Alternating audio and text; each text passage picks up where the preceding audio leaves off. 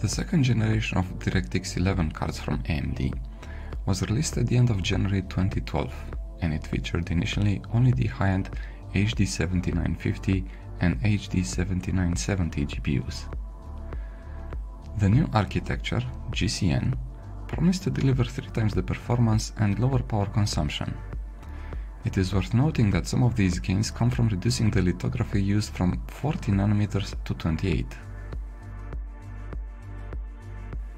This caught the attention of Microsoft, who decided to put a GCN-based chip in their own Xbox One consoles.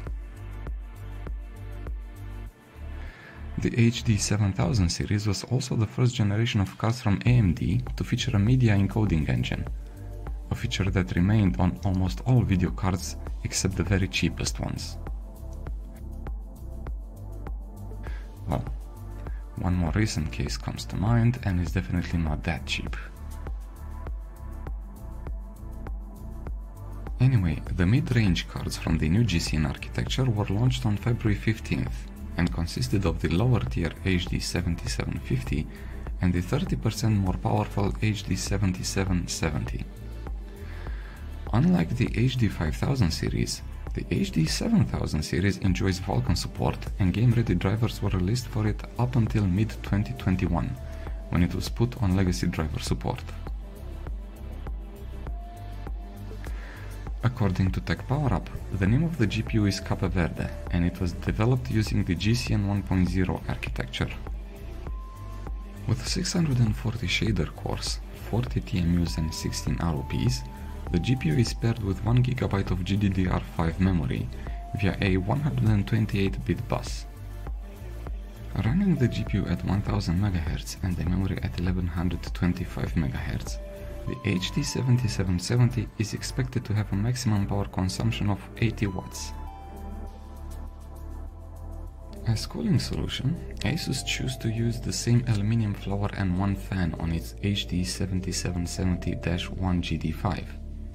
However, unlike the R5770-BMD1G from MSI, temperatures are much better.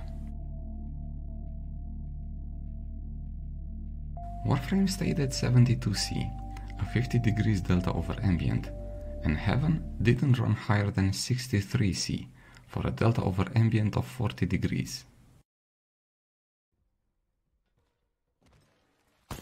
Apex Legends at 1080p low settings managed to reach an average of 57 FPS, with 1% lows around 39 FPS. While playable, dropping the resolution to 720p will provide averages of 65 FPS and 49 FPS 1% lows, more adequate for this multiplayer title. Warzone should be played at 720p low settings. The averages reached 44 FPS in the training, with 1% lows at 33 FPS. Good enough to get a taste of the game, but unfortunately more is needed in the actual game. Hyperscape manages to boot into the 3D game lobby. A change in settings made the game fail at following boot-up attempts, unfortunately, and with the recent announcement of terminating development for it, any bug fixes seem very unlikely. For Battlefield 5, the single player can be played at 720p low settings, with averages ranging between 30s to high 50s and even 70s in air combat, and 1% lows hovering between 11 and even 49 FPS. The average in the multiplayer training map was around 54 FPS, with 1% lows of 30 FPS. Like with Warzone, but maybe even more so, this is enough to get your feet wet with the multiplayer experience. Control behaves significantly better than what we experienced with the 5770 review. With averages ranging in the 40s, the game is playable at 720p low settings. The fact that AMD supported GPUs from the GCN architecture with game-ready drivers up until 2021 is definitely a factor to be considered here. Rainbow Six Siege is also playable. 1080p low settings and 100% render scale yielded an average of 50 FPS in the built-in benchmark. The 1% figures were close to 40 FPS. At 720p, the values improved to 94 FPS average and 64 FPS 1% lows. For casual multiplayer, 1080p with 50% render scale is a good choice.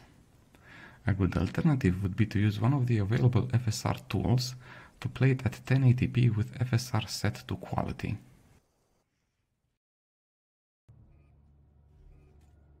Alien Isolation reached an average of 51 FPS at 1080p ultra settings. Nothing surprising here, this corridor game is quite forgiving on hardware requirements. Settings can be dropped for higher FPS, but it is not really needed. At ultra settings, the 1% average of 31 FPS makes the gameplay quite smooth. CSGO is a more weird game to test. Recording via MSI Afterburn will cause a performance penalty between 16 to 20 FPS. Even with that penalty though, the HD 7770 reached an average of 107 FPS in EA Dust, with 1% low values of 54 FPS. Dota 2 is another game that was tested at 1080p low settings.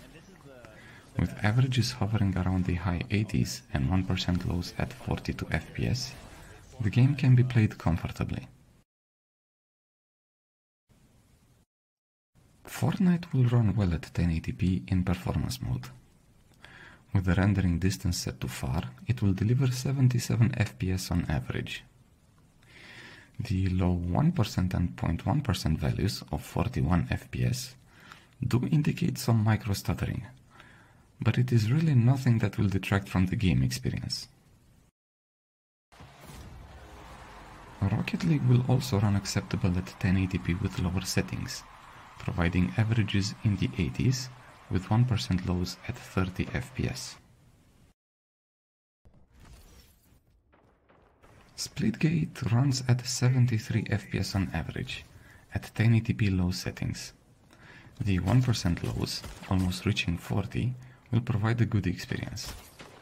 A high refresh rate experience can be obtained at 720p, with averages at almost 120 FPS and 1% lows at 61. The amateurs of FSR can use their favorite FSR tool to play at 1080p with FSR set to quality.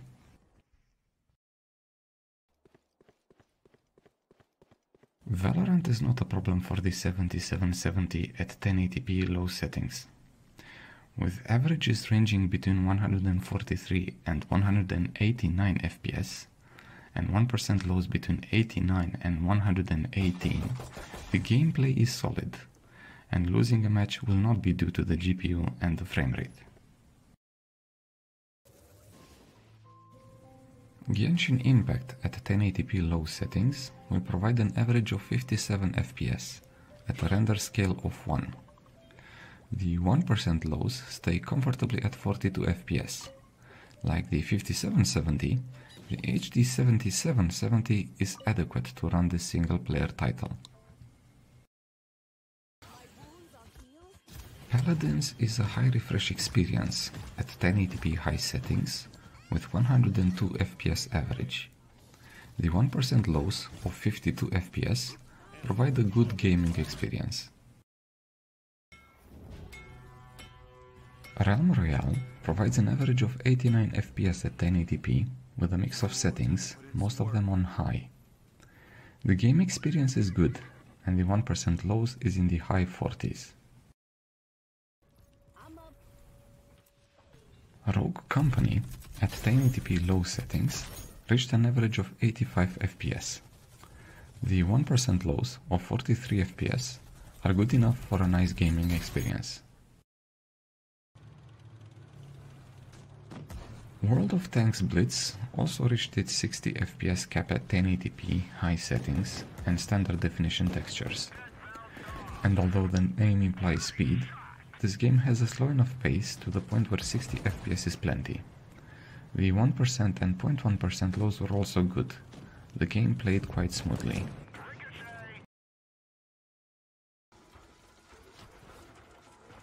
Warframe hits an average of 81 FPS at 1080p low settings. The 1% low value is also good enough for the single-player title, 50 FPS. The difference in FPS compared to the 5770 comes from the levels being played being different.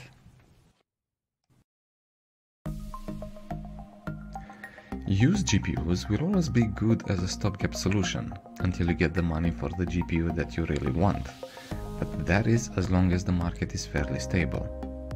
And once the GPU of your dreams comes knocking at your door, you now have the option to resell the old GPU to recover most, if not all, of your initial investment. Again, as long as the market is stable enough. APUs are touted as a better solution than using an old GPU. However, the iGPU does not come for free. You either pay for it in performance of the CPU, or in plain money, as is in the case of Intel. In case of AMD, the iGPUs in their G series of Ryzen APUs are quite good. But without a non-G, non-X equivalent CPU, it is more difficult to assess the cost of their iGPU in either price or performance. In the case of Intel, however, the difference is exactly 25 USD for their Core i5 line of CPUs. And up until Alder Lake, for 25 USD, the odds of buying an old discrete GPU that beats the i5 iGPU are quite good. Do I need to mention that you can even increase that budget if you plan to resell the old GPU? As a stopgap card, the HD 7770 will allow you to play a good bunch of games, including some of the more recent ones.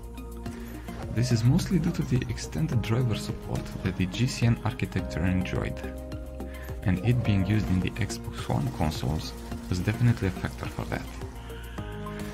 This makes it quite good until you get a better card, and if that brand new card happens to not have a media encoder, you may choose to keep the HD 7770 in a separate slot for its media encoding capabilities. I was pleasantly surprised by how the 7770 managed to perform. I bought mine because I was trying to figure out what was the slowest card that can still run Fortnite at an acceptable FPS in performance mode. And while I was on the lookout for a R7 250, I stumbled on an ad where the seller had an HD 7770. Since the faster R7 250X was a rebranding of the 7770, I decided to let go of the Holland based R7 250 non-X and go for the Cape Verde 7770.